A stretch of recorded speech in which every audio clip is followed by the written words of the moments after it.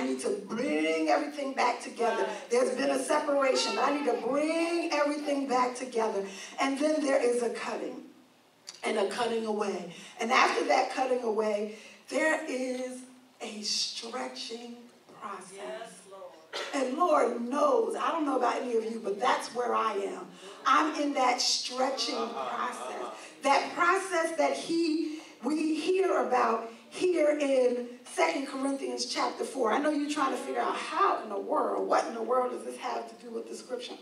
But it has to do with the stretching process, the process that we hate the most. You know why? Because we are pressed on every side with trouble. The trouble is the hand of the Lord. We see it as whatever, the finances or the children or the job or the ministry or whatever that trouble, you name it. I can keep going on and on, but your trouble is different from my trouble. We are pressed on every side. But guess what? We are not crushed. The dough doesn't become crushed. The dough doesn't fall apart in the pressing. The dough doesn't crumble. It doesn't break apart because it has the proper balance of everything that God has placed inside of it. It is perplexed. Why is God doing this to me? Why am I being turned from the left and the right? Why am I being bent and twisted? Why is he putting me on this side and now he's putting me on this side and he told me to go north and I went that way. Now he's telling me to go left and what is going on? We're perplexed. We're confused. We don't understand. We want clarity. But it is his process. We are perplexed, but not driven to despair. There is always hope in Christ. Our hope is in him.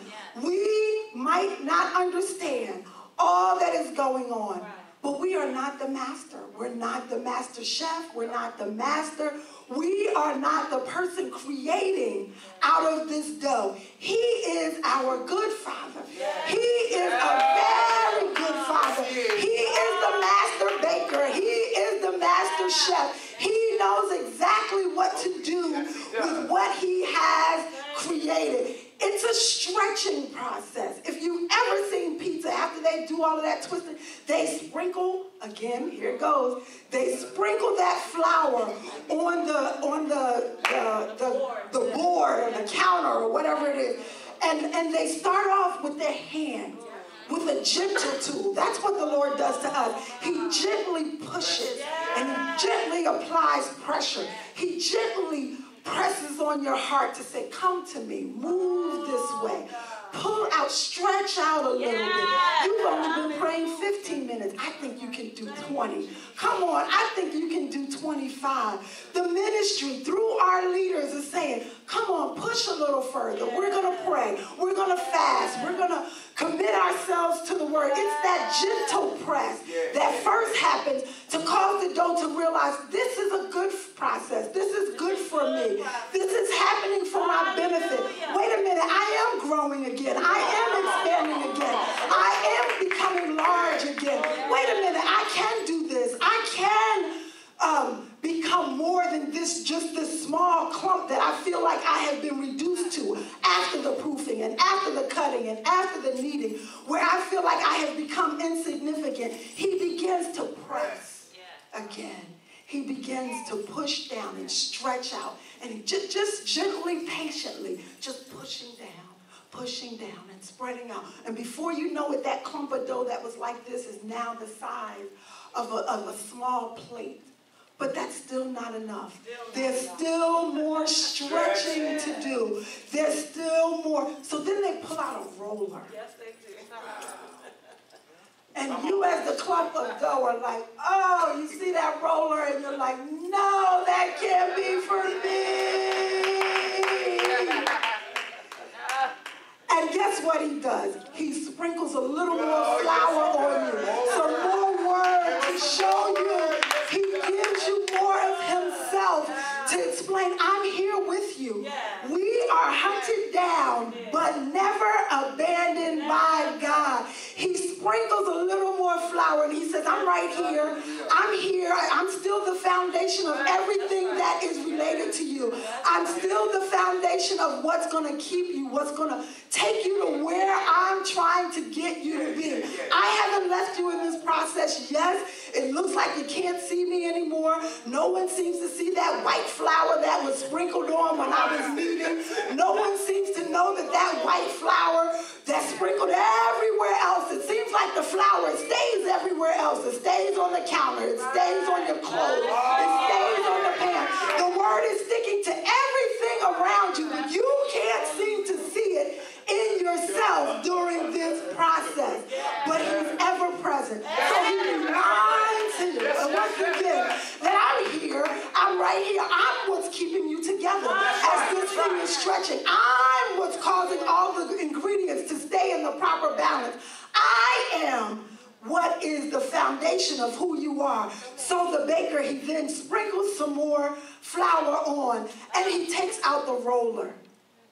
The roller is that hard thing, that thing that you feel like is impossible, that thing that won't bend, that situation, that circumstance, that mindset, that thought process that you think is just so hard, and he just begins to roll. At first, it's just a light roll. It's just on you just enough to make you pliable. But then it becomes a pressing down with this hard thing. Some of us feel like the weight of the world is on us. Some of us feel like we have so much that we're juggling. We're juggling home. We're juggling work. We're juggling time to pray. We're juggling, what do I do? How do I make 2 nickels turn into $1? Everything that we are doing, we're dealing with our own mind.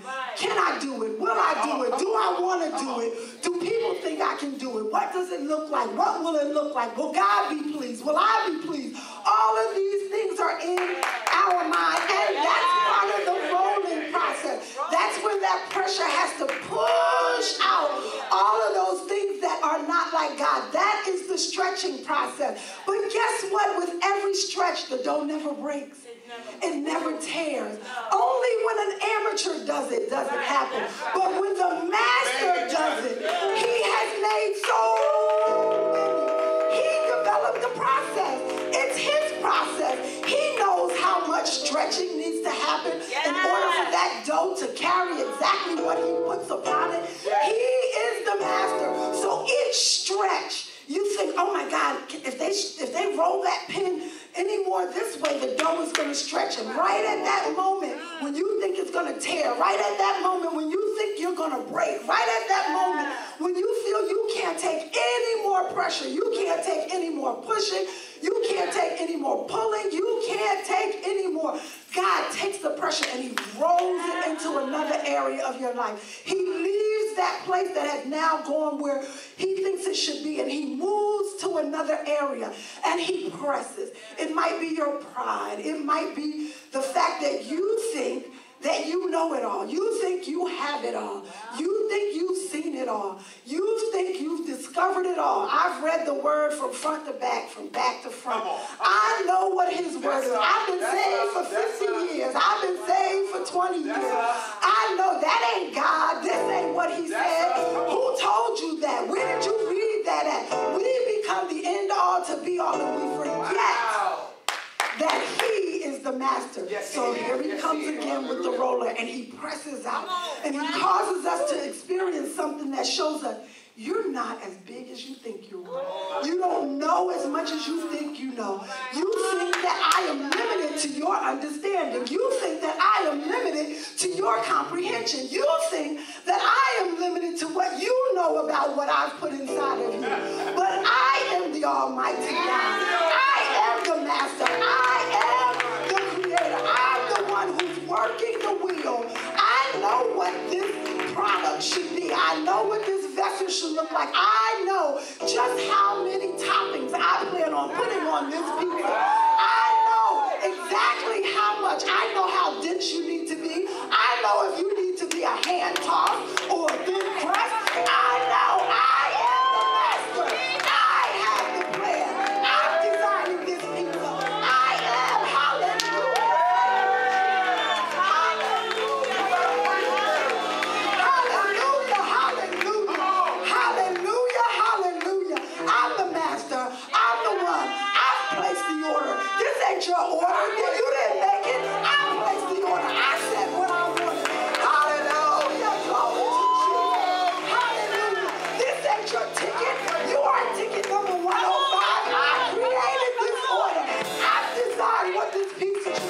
Hallelujah.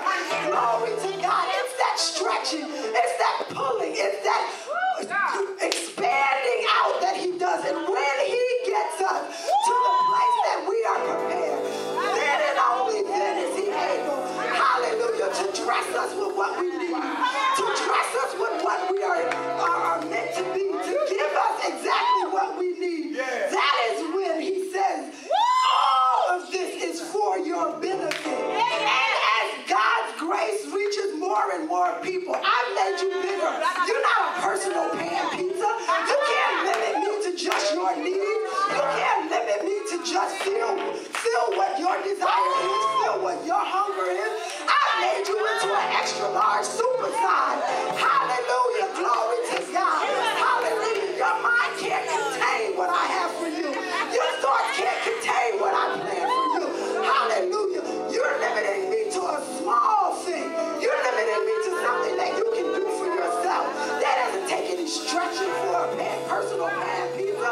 It doesn't take any growing. It doesn't take any expanding for you to be a personal pan pizza. I have more than just what you need. My desire for you is that you would feed others, that you would cause life to expand to other people, that you would let my light shine throughout the whole earth, not just in your little teeny cube at your job, not just in your two-seater car. Hallelujah. I have so much more for you. Let me stretch you. Let me prepare you. Let me dress you with what I have. Hallelujah. Hallelujah. Glory to God.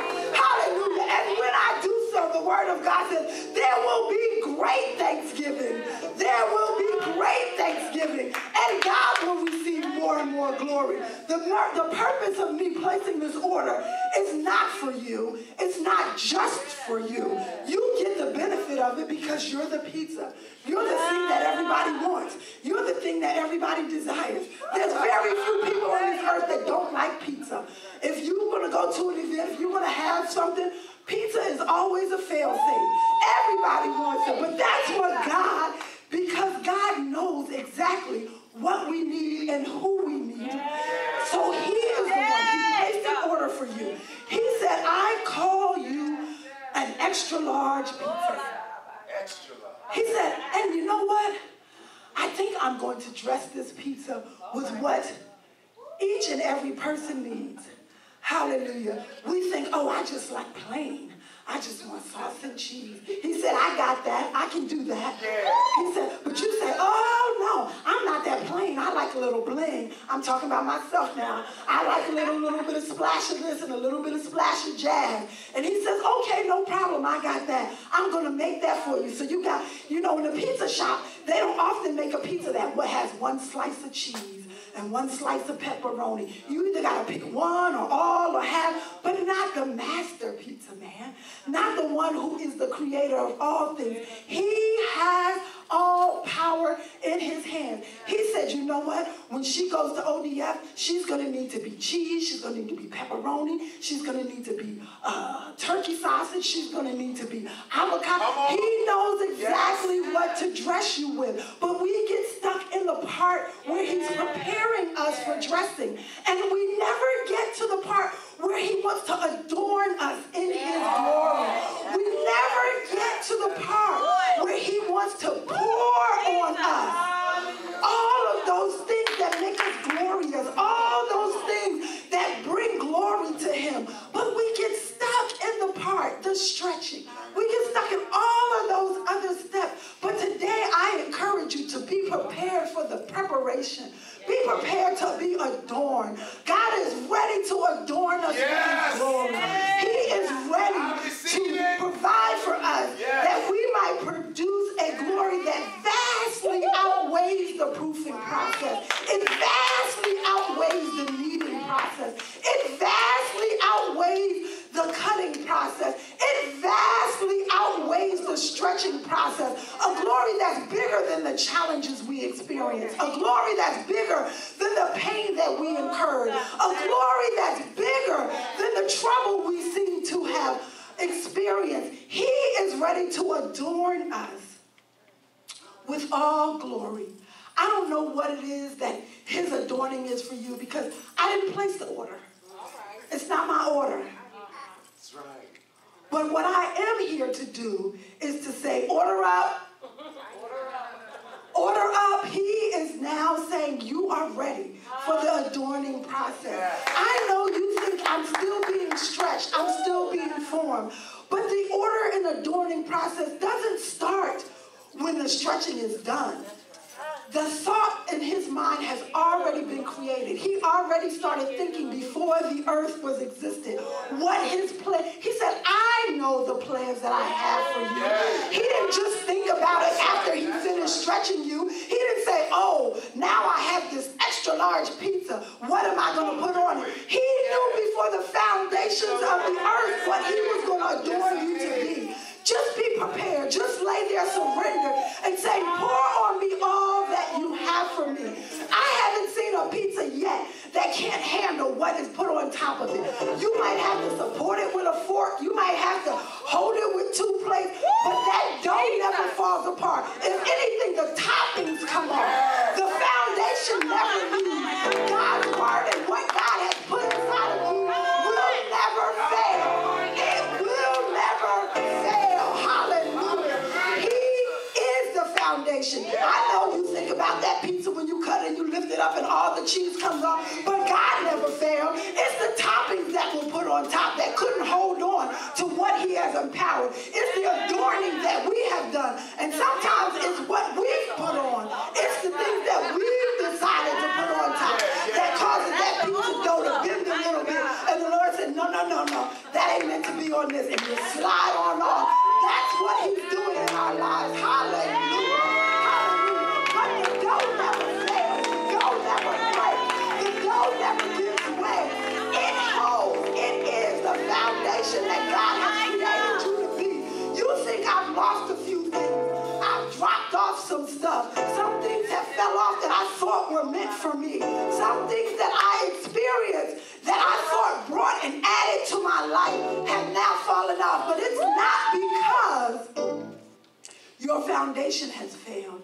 It's not because God has failed. It's not because you have failed. It's because God himself knows exactly who and what he has called you to be. Open your hearts, open your minds, open your spirits to receive the stretching of God that he might prepare you for the adorning that he has in your life. There's something else about pizza dough that is so incredible to me. It can endure anything. It has the power. It has the power to sustain and the capacity to last and withstand wear and tear. That's what endurance is. And each and every one of you have that ability. You can do, pizza goes in the oven. It sustains heat. Pizza goes in the freezer. You can freeze the dough before you make it. You can freeze the pizza after you make it. There is nothing that the pizza dough cannot withstand. Only time that pizza gives way is when there is a cutting of the dough. But the essence of who it is not changed. Just the size. And that's what God is saying to us today. The essence of who I have created you to be has not changed. Your form might change. The things that are on top of you might change.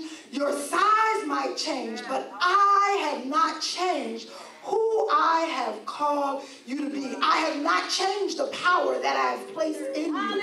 I have not changed your abilities to survive the unpleasant situation. I have not changed what I have placed inside of you. I have not changed the power that is within you. I've just moved you from a place of potential to now productivity. You are good for something. You are good for exactly what I have called you to be. If you will just endure, you will get to the presentation stage. You will not look at the troubles you can see now, but rather fix your gaze on things that cannot be seen. That's right. For the things you see now will soon be gone. The truth of the matter, a lot of people eat pizza and what's still left? The crust. Yes. The crust. Yes.